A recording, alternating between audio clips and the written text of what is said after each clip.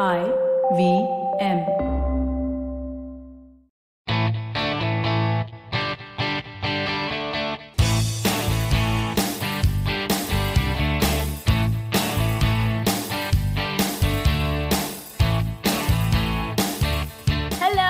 Welcome to a brand new episode of the Musafir Stories, India's very own travel podcast, where each week we share the journey of travelers in their own words and relive their experiences with you, our listeners. Hey guys, welcome to the final episode of 2021. We are thankful for your company this year, a year that has had many ups and downs. But stay strong, we'll stick this out together. A big thank you to all our guests who made this possible. And of course, you, our listeners, for your constant support. Thank you, guys. On the finale, we have with us a very distinguished guest, Amrita Gangatirkar, who runs a boutique travel company, Nashik Heritage Trails, that offers immersive experiences in and around Nashik. As a part of this episode, we will not only go on a virtual tour around the old city of Nashik with Amrita, but one lucky listener will also have a chance to win a ticket to one of Amrita's upcoming walks by answering 3 simple questions linked in the show notes. So if you're in or around Nashik or know someone who's in Nashik, this is a great chance to experience the heritage of the city firsthand. Let's get on with the episode and find out more.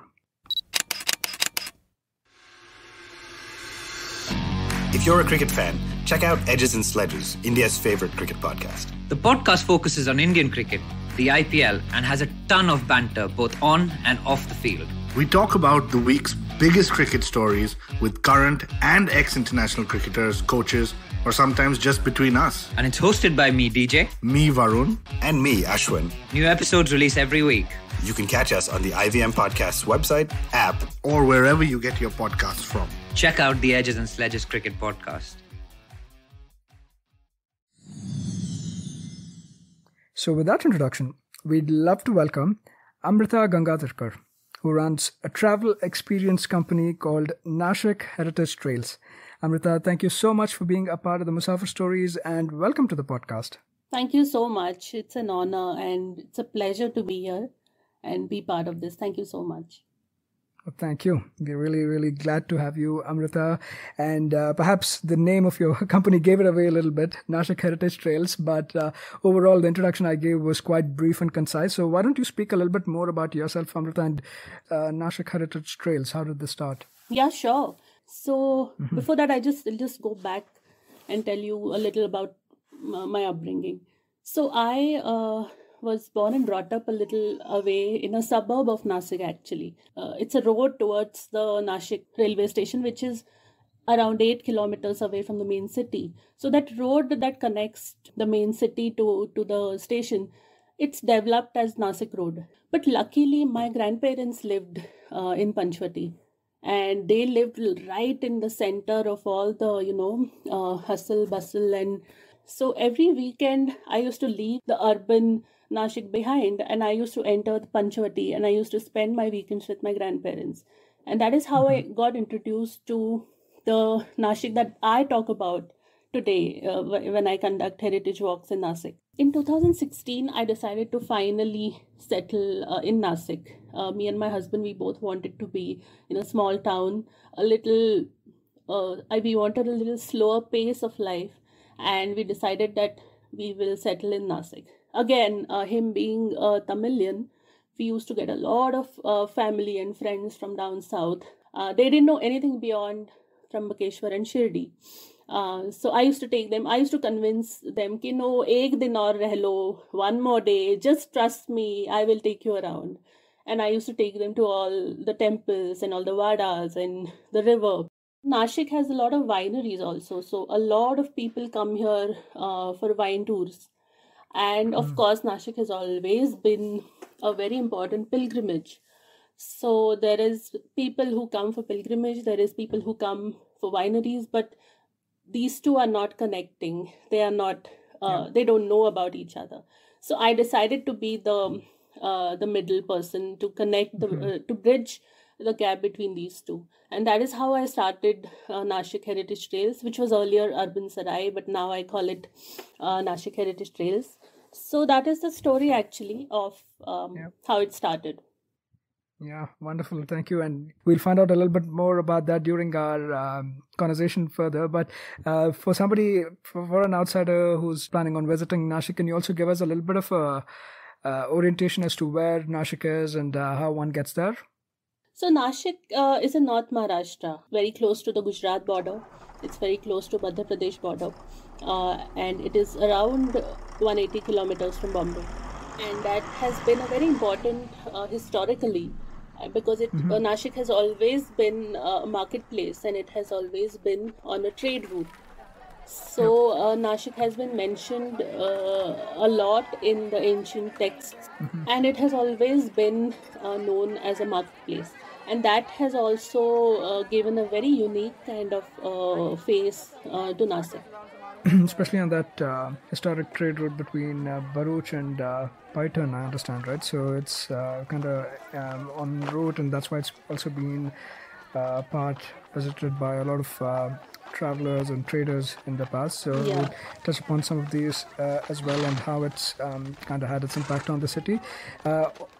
Just going back to the point that you called out, that even from a historic and religious perspective as well, it does have especially connections to the Ramayan. There's a lot of connections to the Ramayan, and some of the places as well we'll visit today that will show up.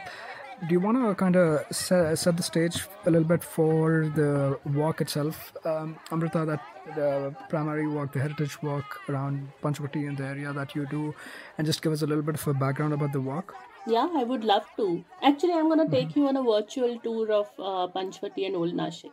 So if you're ready, I'll just take you around my favorite places in Nasik. Yeah, wonderful. So there are 3 reasons why people come to Nasik and why Nasik is famous from a history point of view and mythology also.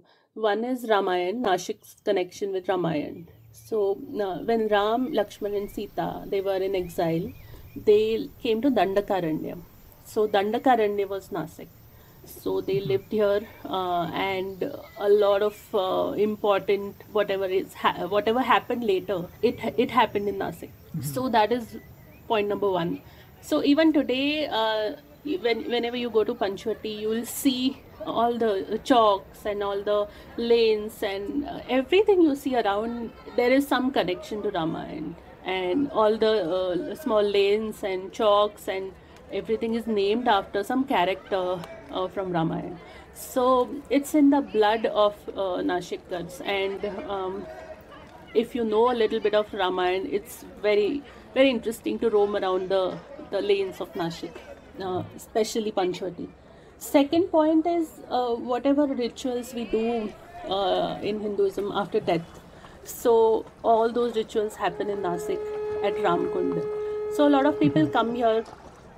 Whatever they do in Banaras, Kashi, similar things happen in Trambakeshwar and Nasik. So that is another reason why a lot of people come here. And any given point of time, whenever you go to Ramkund, you will see people performing last rites and after death, all the rituals after death. The atmosphere is a little gloomy. But I will tell you from personal experience that I really find it very peaceful there, even though I'm standing in the middle of a lot of hustle bustle. But we'll come to that point later. And third and very important aspect is Kumbh Mela, which happens every 12 years. So when the sun enters Sinha Rashi every 12 years, there are some important times where you have to take a bath, take a dip in a particular place in Trambakeshwar and in Nasik and some other places around Nasik, and that happens every 12 years. So this is a very auspicious and very holy year for everybody who believes in that particular event. So lakhs of people gather to Nasik every 12 years and Kumbh Mela takes place. So I would say that roughly these 3 reasons are there why Nashik is famous. And during this walk in Panchavati and Old Nashik, we not just cover the historical part of the of the city, but also the mythological, the religious, the political, the sociological part of all these events as well.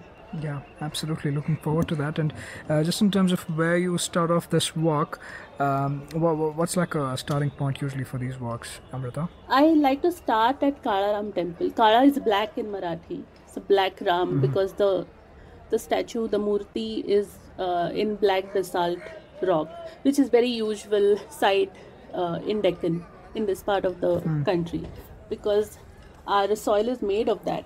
So we start at Kalaram temple. Another reason is why because there is parking space. Yeah, so very practical because a lot of people bring their own car, and when you enter the old part of the city, it's chaotic. You can't even walk in straight lines. So Yeah. it's a good point to start. So whoever is coming to Nasik and want to take a walk around the old city, I'll tell them you come to Kalaram temple, park your car there, and just start walking. So the walk starts at Kalaram temple, and it is a very important temple historically also. Earlier it was a small temple, and whatever you see today in Nasik, even though Nasik has been on the world map because of the trade and because of the marketplace, because being on the trade route, and also because of all the religious reasons, whatever you see today is from Peshwa era. And the reason is because Peshwas spent a lot in Nasik. They loved Nasik. They used Nasik as a vantage point to go to north, because Nashik was closer to Madhya Pradesh, it was closer to Gujarat. Of course, now there are borders, but earlier it was not like that. So Nashik was very, if you have a stronghold in Nasik, you can control trade. You can also control the movement from north to south.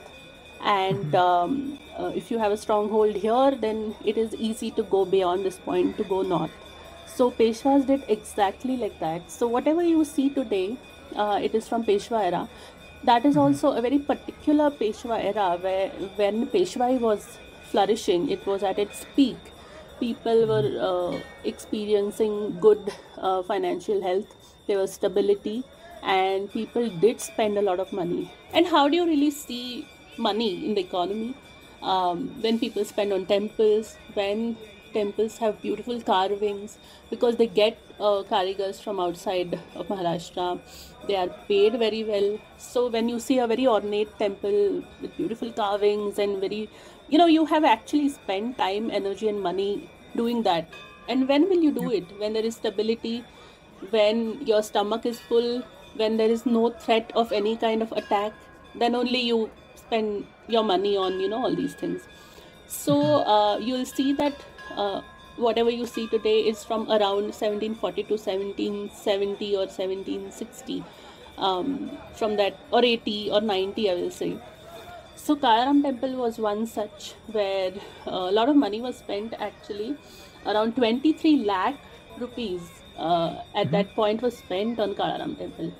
23 lakh, even today, is a lot of money.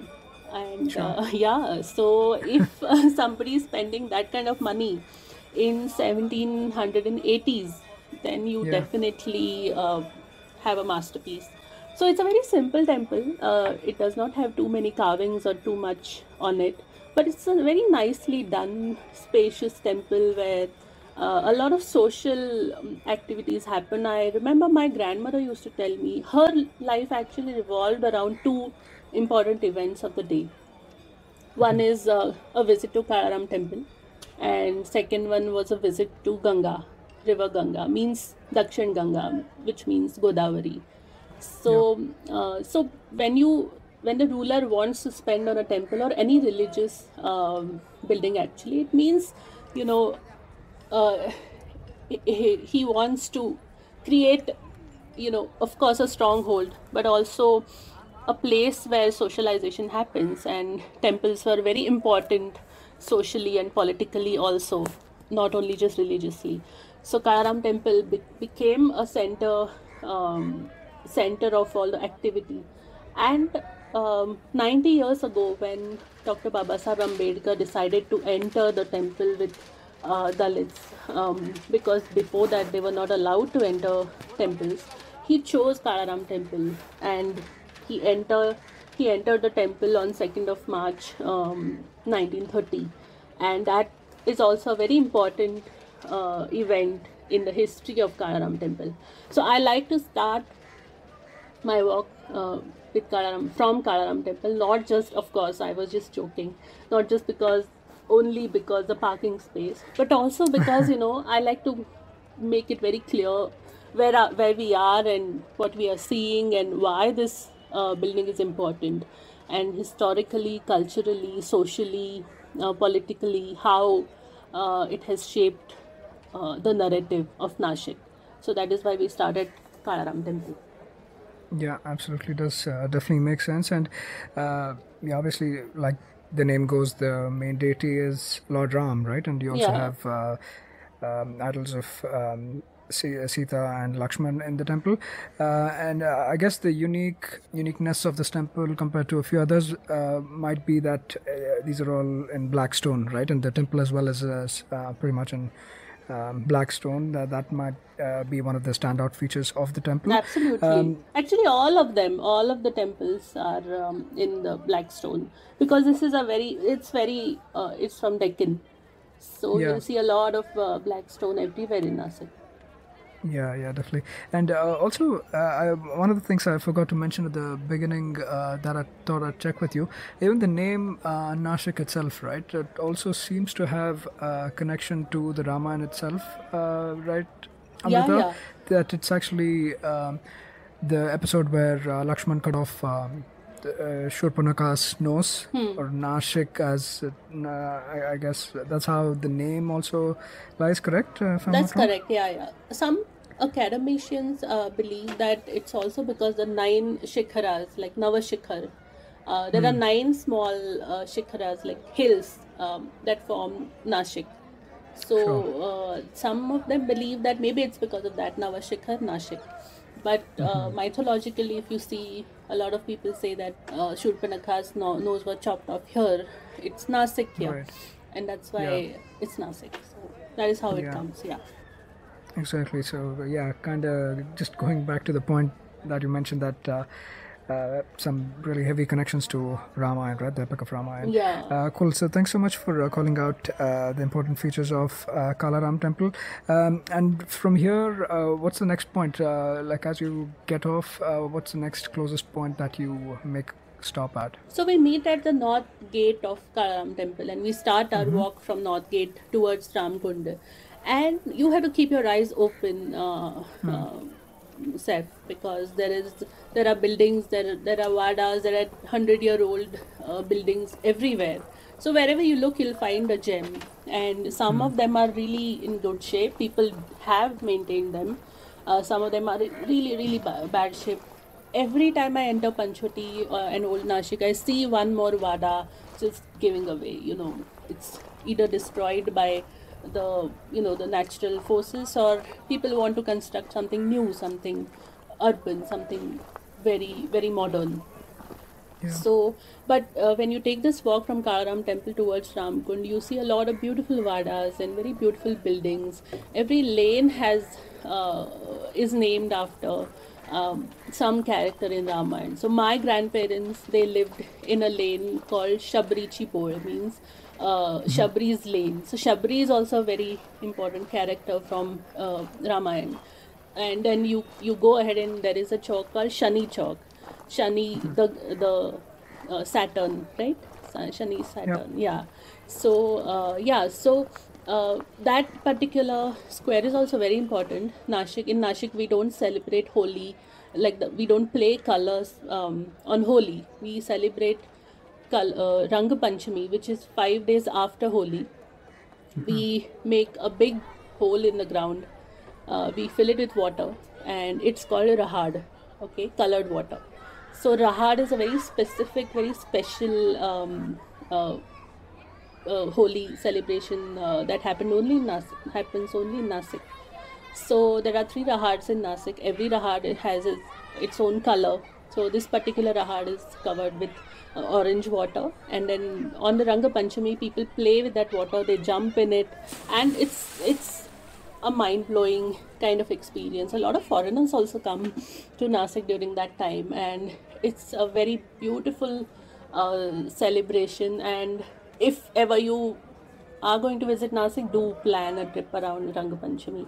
So, why I am telling you all this? Because when you walk right now, you don't really understand how it happens there, because it looks like a very normal chalk where people are going and there are cars and there are two-wheelers and there are shopkeepers. Yeah, but during Rang Panchami, everything is cleared. They actually dig up a big, like a well, they dig up, and Rahad is played there. So right over there you will find another temple, which is Goraram temple, because the murti is in marble, so it's Right. a fair Ram, so it's Goraram. A unique thing about this temple is it's like a vada. It's not a very typical temple that you see otherwise, with a very typical temple architecture and shikharas and very very very typical temple carvings and all.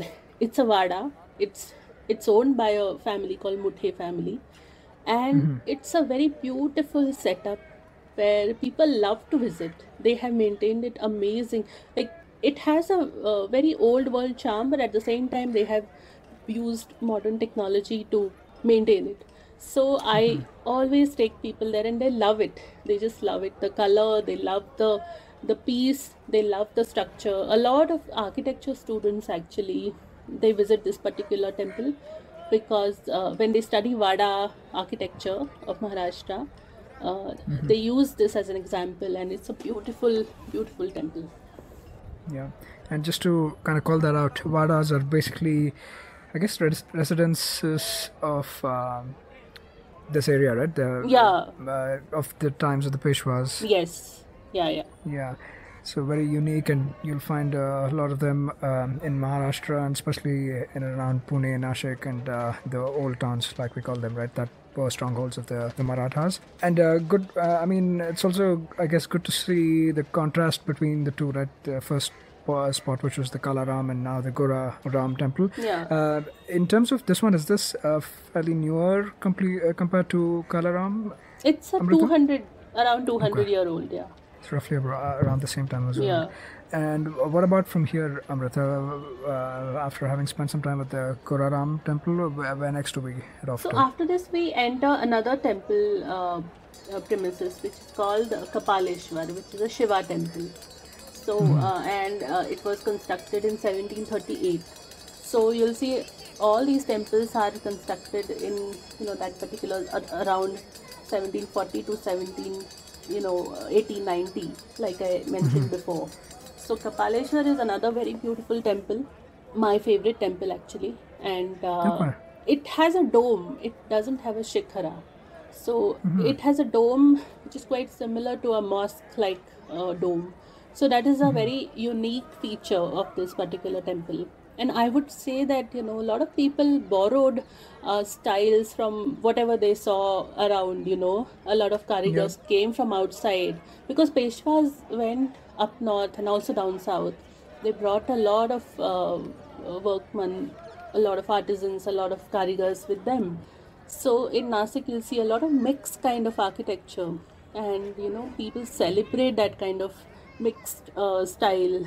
Everywhere you'll see. There's another feature of Kapaleshwar temple, which is like there is no Nandi there. So all the Shiva temples, they have to have a Nandi outside the Shiva temple, but this particular Kapaleshwar temple does not have a Nandi.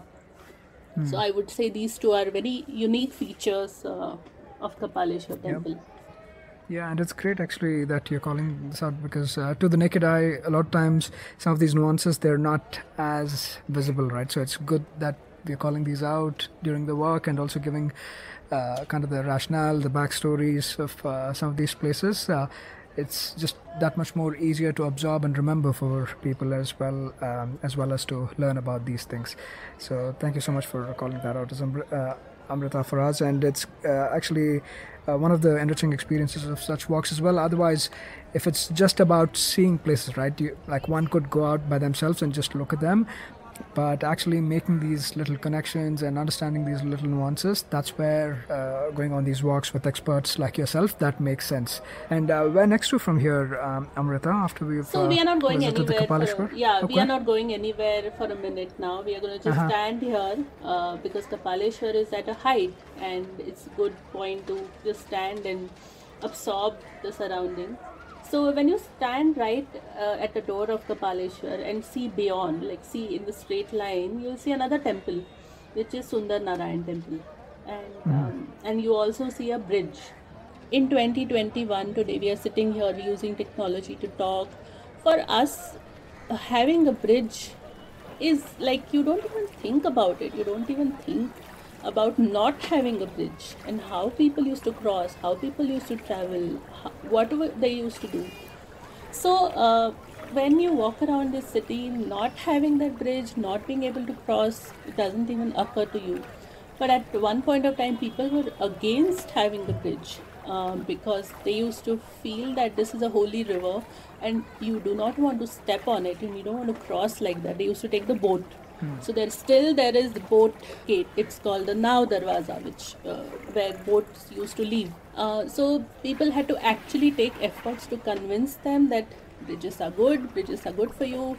It will really ease your daily commute, and it's okay.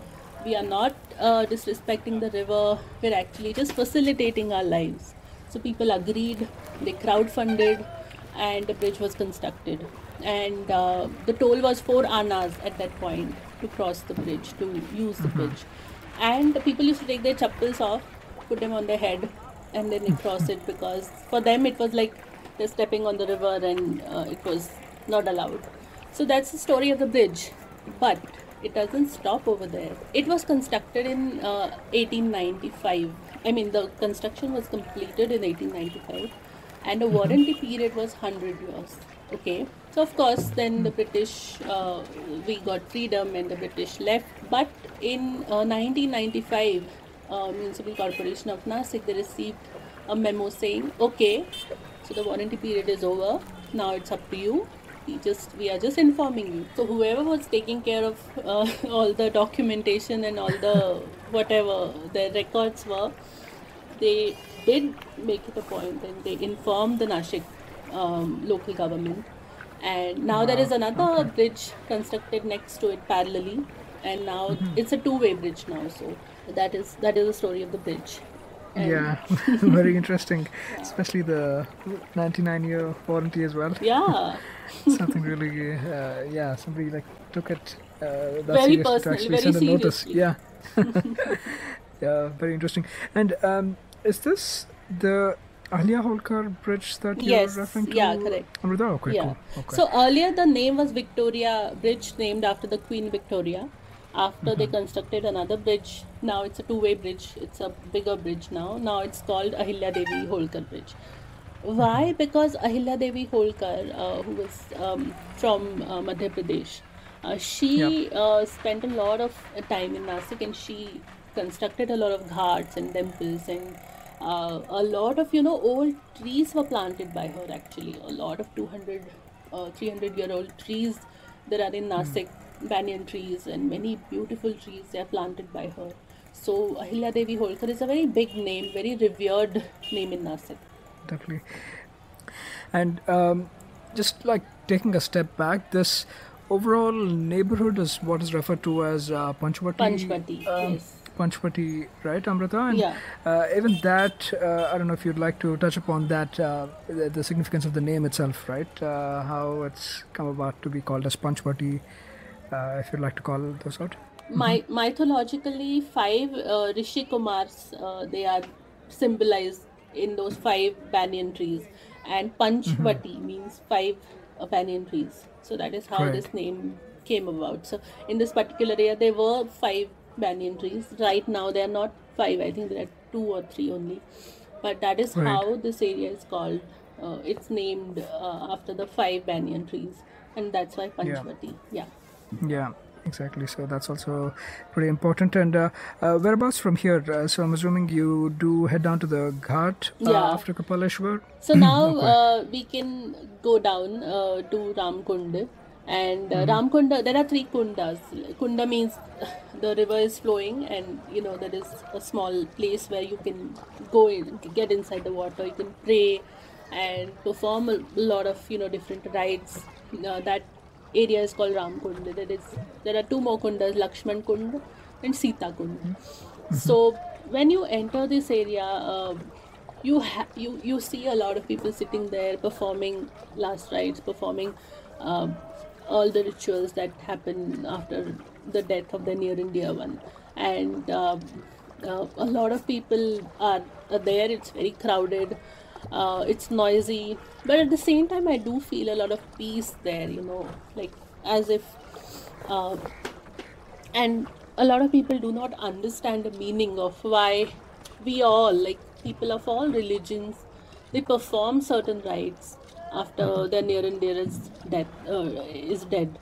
And a lot of people don't know why we are doing something like this. And I have found answer for myself after visiting this place again and again and again, that when you actually physically perform something, you can move on. And all these rites actually kind of sum up your feelings for that person. You make sure that he or she is fed well. You promise them that I will take care of whoever is left behind you. I will take care of everything. I have done everything for you, and now you can be free. You can just go, and you are well taken care of wherever you go. And this kind of feeling you get when you go there. And one of my favorite places to visit actually in Nasik. Godavari is not a perennial river. It depends on monsoon. So there is not water always in Ramkund. Sometimes the water level is very low. But when there is water, when there is enough water in the river, it's beautiful. It's the most amazing visual one can see. Yeah, so anybody who is visiting Nasik, I would recommend them to visit Ramkund. Yeah, absolutely. And like to your point, right? Even though there is, like you're saying, so many people around and chaos in terms of people being around, still it gives you that kind of sense of peace. And I'm sure it is related to that sense of closure one gets, right? Like detaching yourselves with those final rites that are performed by people for their near and dear ones.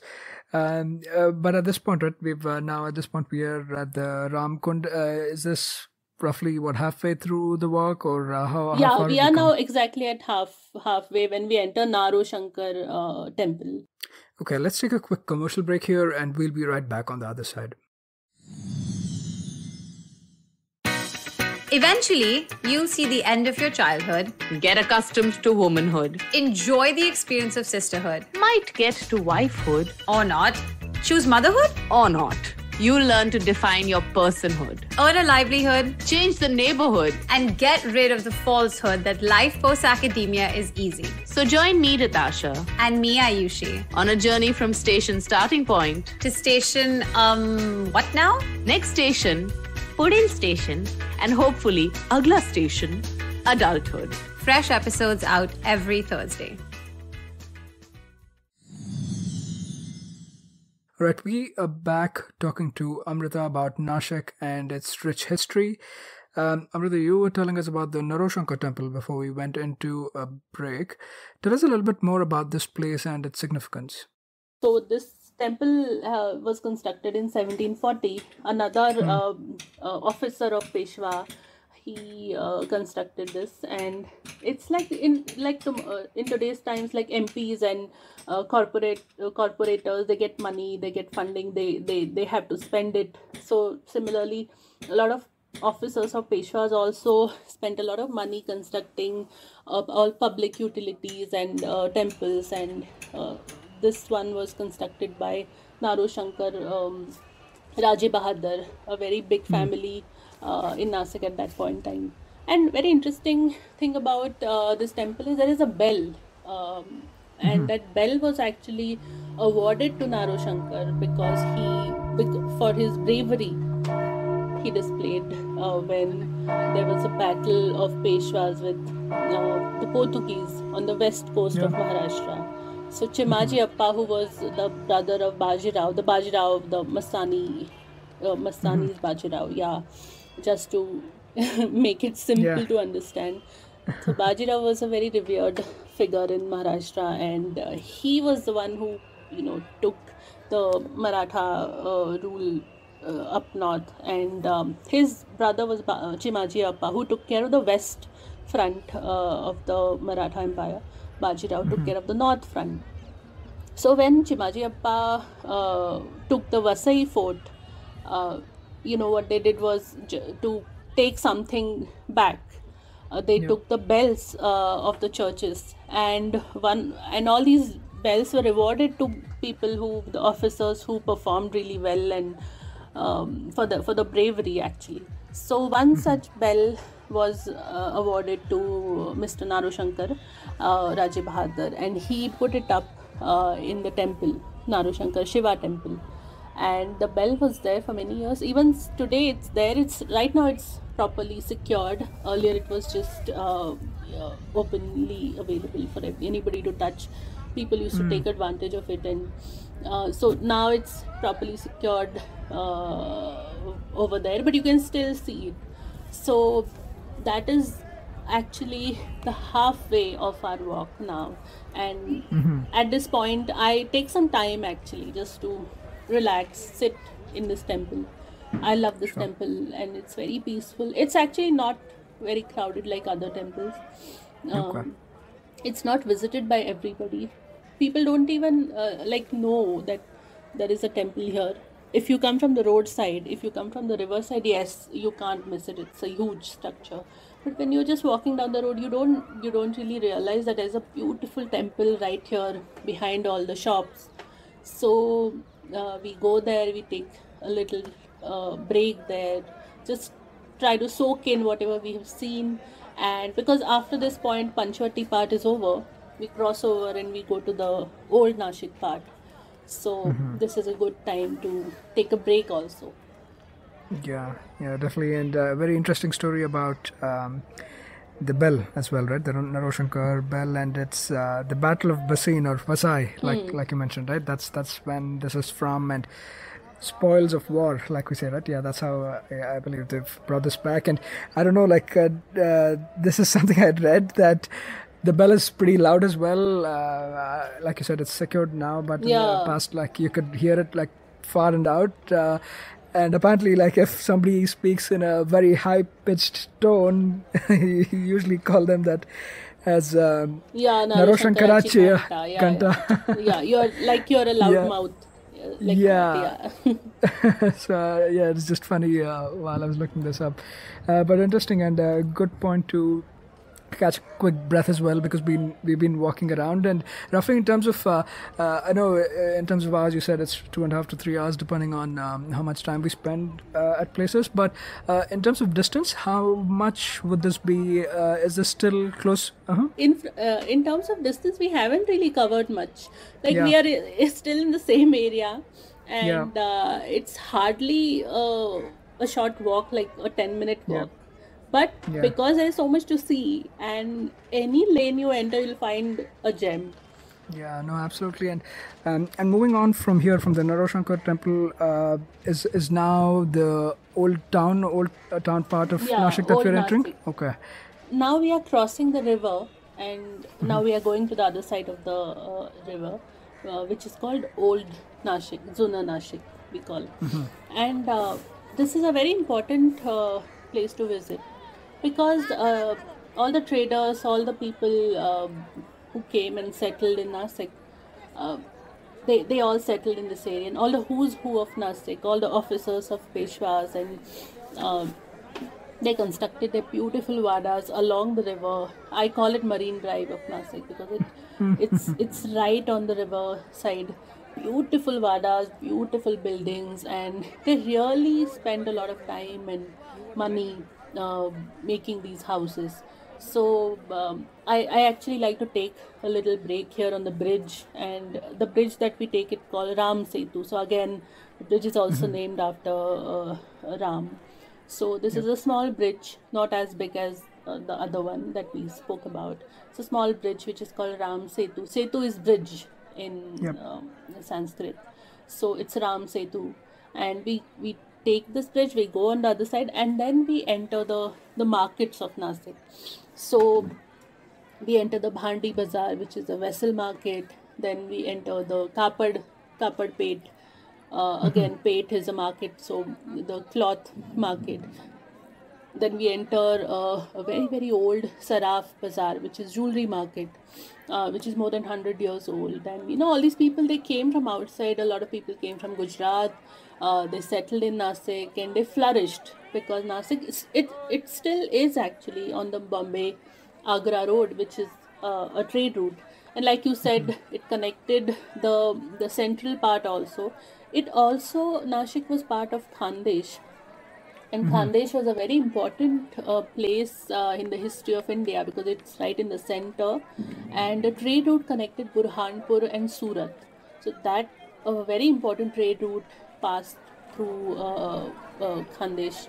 And that is why this area became very important. A lot of Gujarati Marwadi traders came and settled in this area. And they brought their culture, their food, their craft with them. So when you enter this area, it's like a mixture. It's like a melting pot of cultures. Every lane is named after one community. There is Tambat Lane. There is Bohri Patti, where Bohri Muslims live, and they have their shops. So it's a very different kind of world altogether, and the texture is different. The sounds are different. Because it was a vessel market, it still is a vessel market. You have a lot of sounds of people working on the vessels, and there was this very typical sound that used to be there in the past, where we used to use a lot of copper and brass vessels. Now, of course, we use steel, but that beating sound used to be there. So you take this amazing road through all these markets. People spend a lot of time in these markets. And when I tell them that, let's go shopping, I'll take you to a nice market area, they say, no, we don't want to shop. But ultimately, they spend hours in this area. And I have to literally tell them that, I will go home. You can spend time here. There are beautiful antique shops there. So people spend a lot of time buying antiques. And I'll tell you a very interesting story of a Danish school college boy. So one of my first walks was I hosted 30 Danish students who had come to visit India as exchange students. Okay, so I don't know why they decided to come to Nasik, because their teacher told me, the Indian teacher who was taking care of them, he said that we go to Pune, we don't come to Nasik. So I said, okay. Like in the beginning of the walk, he was not very happy with this change of plan. I think he didn't even know what to see in Nasik. He didn't even know whether there was something to see in Nasik. So he's like, okay, whatever. We generally go to Pune, but this time we came to Nasik. So show us. So then we finished the walk. We went around, and again I told him the same thing, that let me take you to the market, vessel market and antique market. The students and the teacher, they were like, no, we don't want to buy anything. We'll buy everything from Bombay. We don't want to go. But fortunately or unfortunately, the road that we were going to take to go back to their bus, it went through the market. So they had to. And they went crazy. They went to each and every shop. And you will not believe me what they bought. So this boy who went in a vessel shop, and he bought these steel pani peene ke hote hain na, you drink water from these small steel glasses. So you get 6 ka set generally. He bought that, and he was thrilled. He was like, oh my god, I've never seen such beautiful steel vessels. And he just went crazy. And we asked him, so who did you buy it for? He said, I bought it for my mother. At the end of this walk, this particular teacher, who earlier was not very happy with the change of plan, and he was not very happy with, he came to Nasik. He was thrilled. He was beyond thrilled, and he was like, yeah, this was a good idea. Next year onwards, we will definitely make sure that we'll come to Nasik. And of course, he said that we will keep 1 extra hour to just roam around the market, and he was really happy. So that is what the markets are about. So when you go a little deeper in the market, you'll come across a very beautiful building, huge building right in the center of all the hustle and bustle, which is called Sarkar Wada. So the Sarkar Wada is another 18th century building which was constructed by Peshwas. It was Peshwa's administrative office. So was a very important building at that point. Later on, there was a small note that some wedding also happened there. So it was like a destination wedding kind of maybe situation back then. Then after not independence, after the British took over Peshwai, means Peshwa rule in 1880s, it became British administrative office. It became a prison for some time for the British. After independence, for a little period of time, there was a library, the public library inside it. Then it became a police chowki. So it was a police station, not of one. There were 2 police chowkis in this beautiful building. And I think this good sense prevailed after a point, and in the 90s people just woke up to this beautiful structure and they realized that, oh my god, we need to preserve this.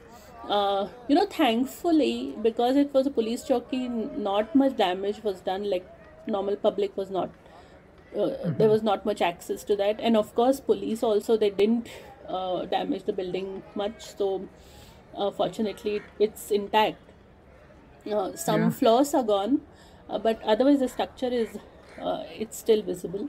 And now it is State Archaeological Survey of India office, and they have converted that space into a museum also. So whatever ruins and antiques, whatever they have found in this region means Nasik, Dhule and Jalgaon district and Nandurbar. So this region, whatever they have found, all the antique pieces and murtis and coins, they have preserved in this museum. A lot of people from Nasik actually don't know about this museum. So if you're in Nasik, do visit this museum. The entry ticket for Indian person is 10 rupees. It's nothing. And it's beautiful. It's the most amazing structure you'll see in Nasik. So I recommend wholeheartedly, and I make sure that I take each and every person to this museum. Whether you're interested in a museum visit or not, just go there, just experience the building. I make sure. Yeah, definitely. And like you said, very unique also, right? Just the architecture within the building as well, with all these wooden columns and beams, etc. It's very unique that way, also very typical of those vadas and the architecture from those times. So very interesting place, and it's called as the Sarkar Wada Museum. Sarkar is the government, I guess. The government, Sarkar Wada. So after this point, we spend a lot of time in the lanes where all the lanes are laden with beautiful vadas of all these jewelers and traders. So whichever lane you enter, you'll find something. You'll find a beautiful vada waiting for you. So we spend a lot of time just roaming in these lanes, and there are some families, I know them personally. So they open their doors for their own homes, and they take us inside. They show us whatever they have preserved. A lot of people have beautiful vessels, beautiful centuries old pothis, the scriptures, and a lot of documentation that they have preserved. Just to give you an example, there is one vada where you find all the old documentation of the vada, like when it was constructed, how much material was used, where it was sourced from, how much money was paid to the labor. And that person is also he collects old documents. So he has one document which is written in gold ink, like actual gold ink.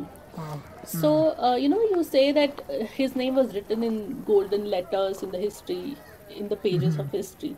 It's not just to say, it actually used to happen in the past, where people used to actually write something in gold ink because they wanted it to last for centuries, for thousands of years. And of course, the event was so important that they thought it was necessary to be documented in that ink. So, I can spend like hours even just talking about this area and just roaming around in this area, because each lane has some building which is very important, and all these trading communities, they have like these pockets where you'll find a particular community, their own deity, a small temple, a very unique kind of architecture.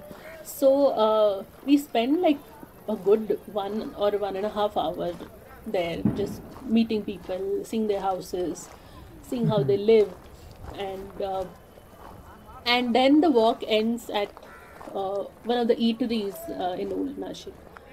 So, Yeah, I was actually going to ask you. I know it's not too much in terms of walking, but definitely that's a crucial component, important component of the whole surrounding and the experience also, right? So yeah, tell us a little bit more about that too. So food-wise, I always make sure that the walks are they end on a very sweet note, or of course, if you want savory note.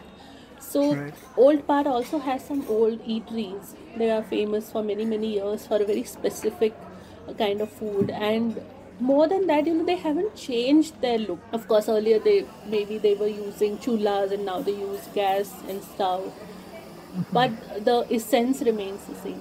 So we take some time to be there. There are three options actually. I gave people three options. One is to eat jalebi and fafda in Budha and dhokla. So because Nashik is very close to Gujarat, and a lot of Gujaratis are in Nasik, a lot of food is influenced by Gujarat. So you get beautiful jalebis and papdas and dhoklas here in Old Part. So that is one option. Second option is sabudana vada, which is a little different. Like I didn't know that it's different and it's not available in other parts of the world, because I grew up eating sabudana vada. So I had absolutely no clue that there could be people who didn't know what sabudana is. But I have met such people who have no clue. So that is another option. That is, it's called Sayantara. The name of the place is Sayantara.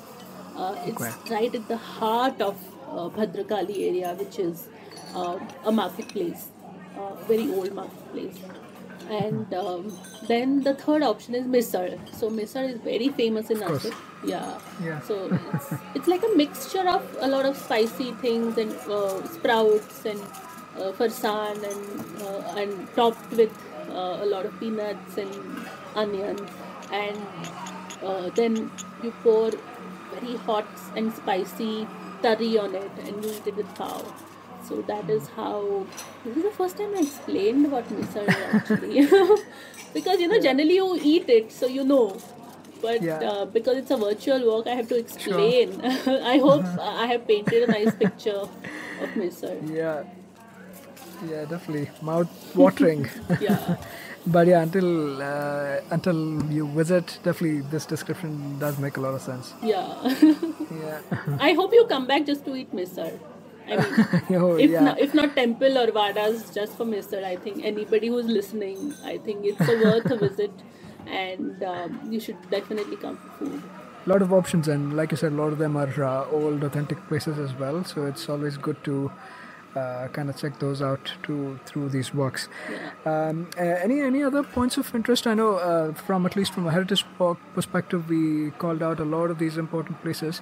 But just in terms of other types of walks that are covered by you and the company Nashik Heritage Trails, Amrita, would you like to call out a few of them? Actually, there are many. Nashik is full of all these places, and if you take a little like 30-40 kilometers radius around Nashik, there are a lot of beautiful temples and very beautiful places to visit. Nashik, there are many forts in Nashik actually.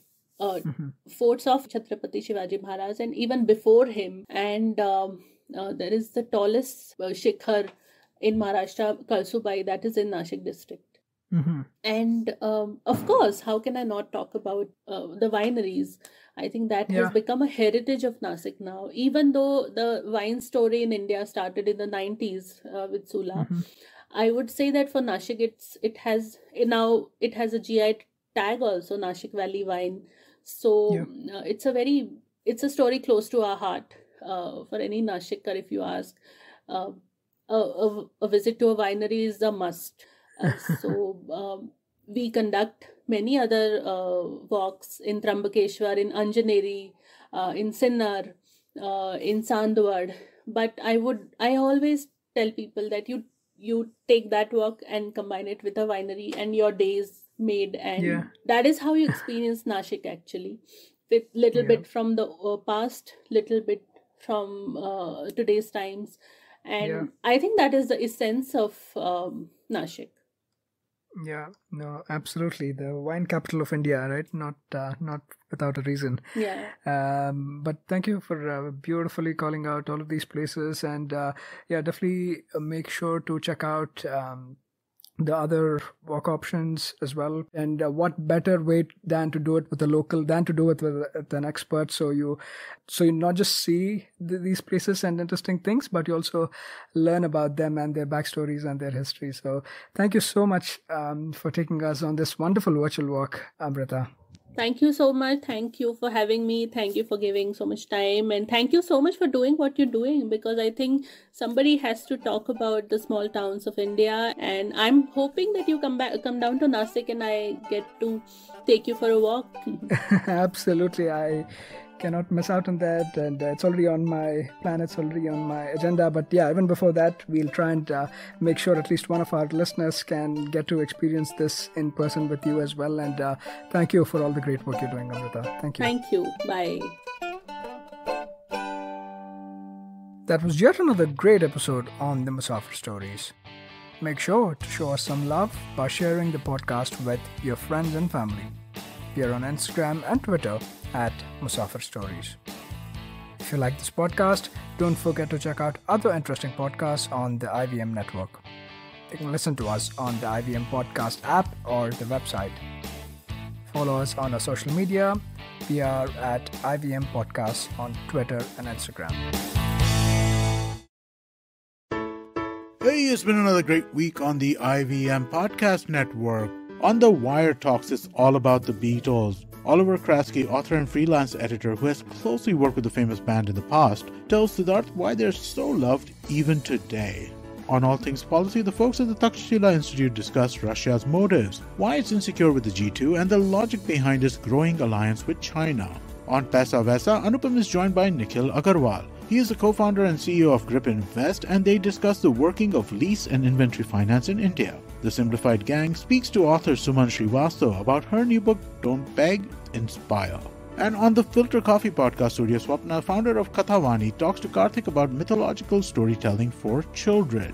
Do follow us on social media. We're IVM Podcast on Twitter, Facebook, Instagram, and LinkedIn. And remember, if you're enjoying this show or any of our other shows for that matter, please do tell a friend. Go check out our YouTube channels. We go live on a whole bunch of different things. We have a number of different channels. You can find them on ivmpodcast.com/YouTube. And finally, we'd like to thank our sponsors this week: Cred, Bank of Baroda, CoinSwitch Kuber, Intel, and Oxfam India. Thank you for making this possible. Remember the days when our granny used to narrate once upon a time stories? Let's bring back the good old days of moral stories with Storytime Tamil. Hi, I am Ravishankar Balachandran, host of Storytime Tamil podcast. I would like you to entertain and educate your children with stories from Storytime Tamil. Tune in to the new episode sharp at 7 p.m. every day on IVM website, IVM podcast app, YouTube channel, or wherever you get your podcast from.